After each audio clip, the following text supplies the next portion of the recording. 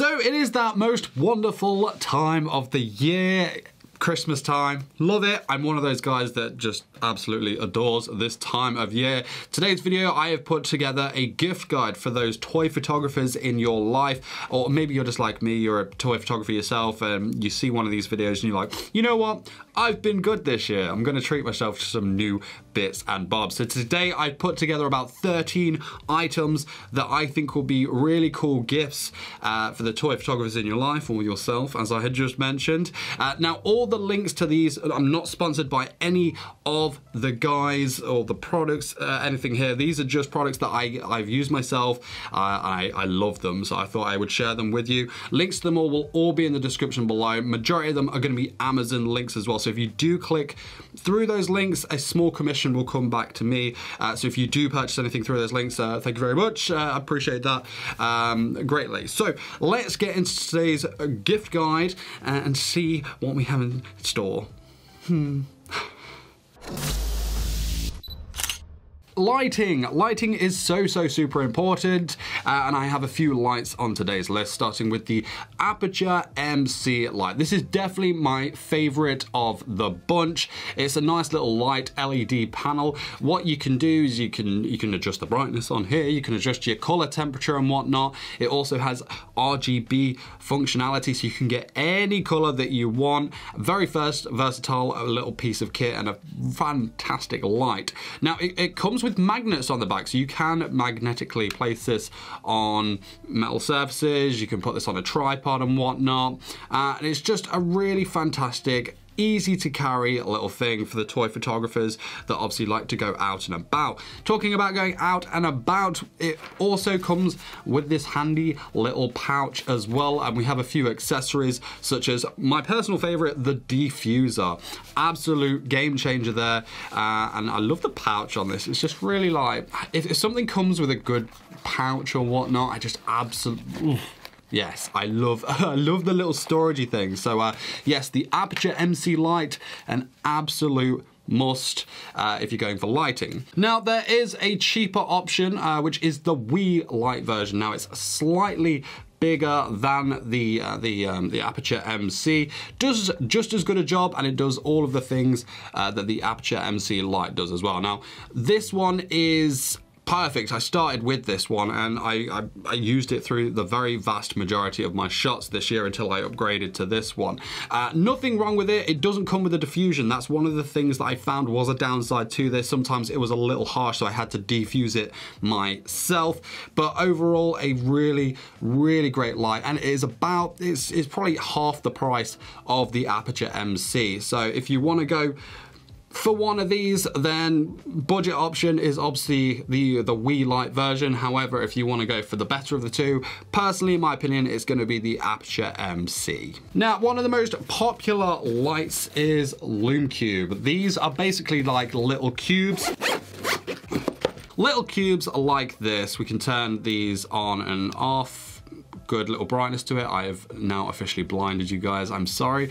But yeah, these are perfect. What I like about them is how small they are. They've got this little slim, small profile. You can put them in the most craziest of places and you can get some really great effects with this. Now, the one that I have linked below is a kit. It comes in this fancy little box here, and it comes with loads of really cool accessories that are gonna enhance the use of this little light. That's what I love about it, the accessories. It comes with diffusion. It comes with snoots, comes with little barn doors. We've got some gels as well, so you can change the color of these lights. They're perfect little things, and I absolutely adore these. I actually got these for Christmas last year myself, and I've used and abused these, but got some really great photos out of them. Now, they, I believe, were the most expensive item on this list, and of course, just to help you out there, I do have a budget friendly option as well. Now, I haven't got these lights myself, but I know they've become very popular within the toy photography scene and community. These are the Ulanzi lights. They're basically still small cubes again. I don't think they come with all the accessories and whatnot like the Lume Cube one does, but I know that some of them have the RGB capability, so you can change the colors of them on there. So they're basically like, you know, these light panels that we just talked about, but in the smaller cube form. So that's another option that's worth checking out. but they are the 4 lights that I would recommend if you want to treat your toy photographer this year. Next up, let's talk tripods. Stability is the word I'm looking for. So we're talking tripods.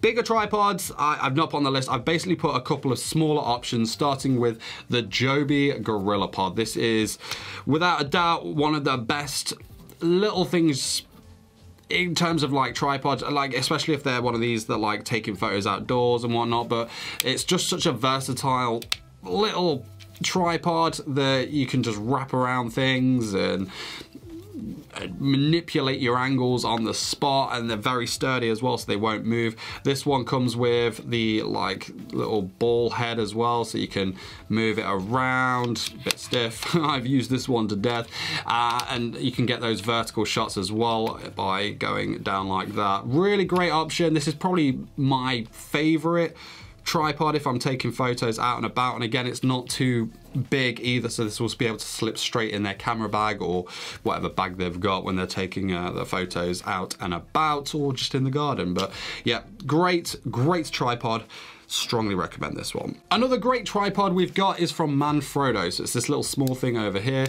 Basically got 3 little legs that will extend, and it has that ball head capability there as well. You press this button and you can move it around. Now, the one that I have linked in the description below is slightly different to this one, but it is the better version. I haven't got the better version because I went with the Joby GorillaPod as my upgrade. So the one that I've linked in the description below, it will allow you to move this ball head so you can get those vertical shots for Instagram or whatnot. Those vertical, yes, vertical, that's the word I'm looking for. The way to go. It takes up more real estate and whatnot.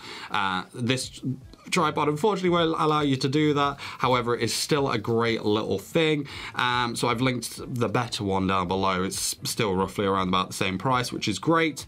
However, if they do want to go for this one, we can use it for, you know, our lights and whatnot. So screw that on there, and then yeah, light. So you can also use it for that. The ball head makes it perfect for getting those angles and whatnot. So yeah, good little thing. Manfrotto, fantastic company as well. So if they're looking for a bigger tripod than these smaller portable ones, they've got plenty of options on there. A well-trusted brand, and one that I strongly recommend. So that's it for the tripods. All right, let's move on to practicals. These are fun. These enhance the toy photography experience and make your photos look really great. So for those of you not in the know, if you're buying for your toy photography friends, this one's going to seem like really strange. However, the first item on the list is a drain blaster gun.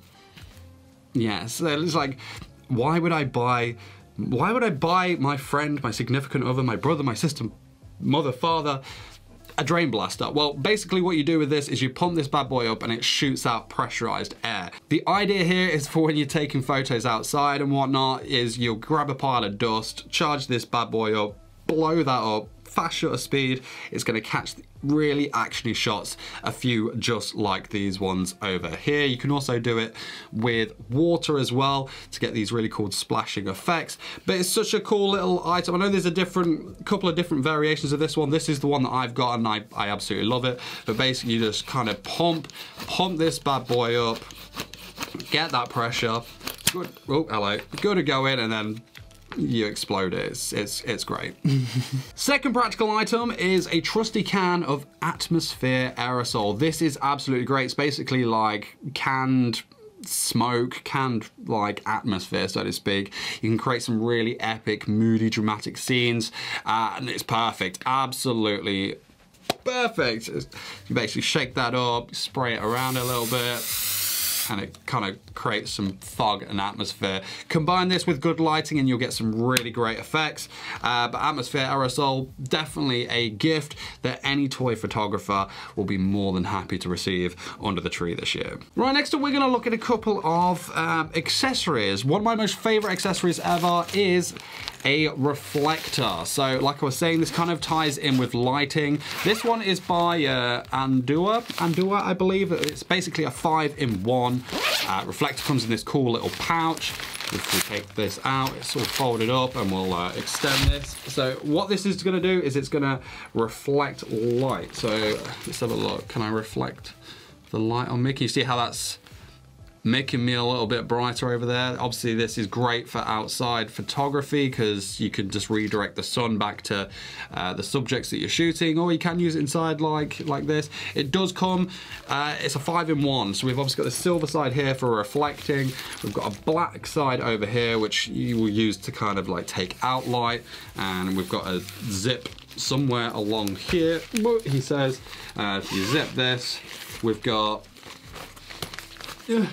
he says, like a white side for diffusion, and you've got this kind of gold light over here to make light warmer.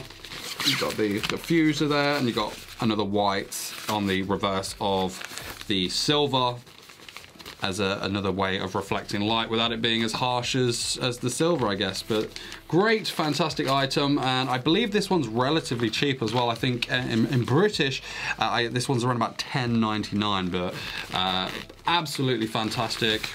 It says, absolutely fantastic item, and a must-need for any toy photographer out there. Other accessories is going to be a remote shutter. So one of these little beasts over here, basically you plug this into your camera with EA end, other end, you press the button and it will take the shot. What this is super handy for is obviously if you've set your camera up and you don't want to move it, you don't want to shake it at all. This is connected in here and you can bang away. Obviously if you've got like the dirt gun as well, you can plug this in, go over to your subject, blow stuff up and hit this at the same time, so you're not having to like stretch with multiple arms and whatnot. Really relatively small one. This one is for Canon. That's the one I've linked in the description below, so make sure you find out what camera it is or camera brand that your toy photographer is shooting on and get the right one for them. But the one I've linked below is for Canon, which is what I use. Right, final little accessory is more of a stocking filler, I guess, than anything else, but it's actually a little camera brush. So you'll use this to remove dirt from your lens and whatnot, but you can also use these to clean your toys, figures and whatnot when they get dust on them. This is my favorite tool for removing dust. Now the one I've linked in the description below is different. It's a slightly bigger one, which I thought was a lot better. This is basically the only one I could find.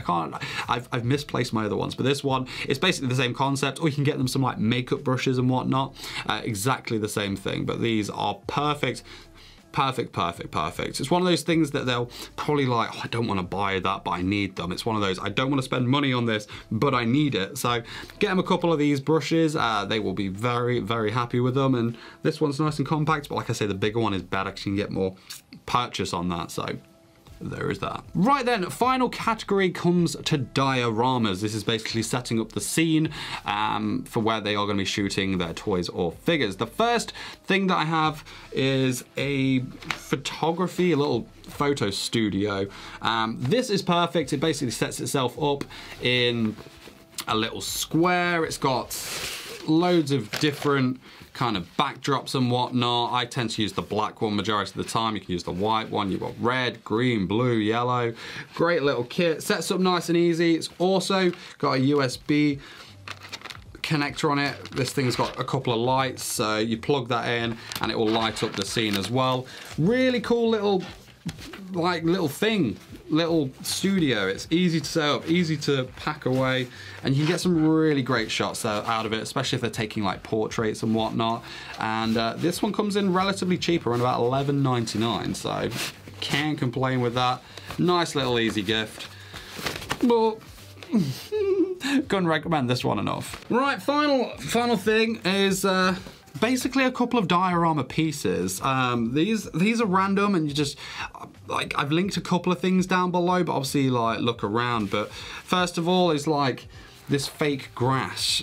This makes really cool fake grass, so to speak. So obviously like you set your toys up and whatnot on there.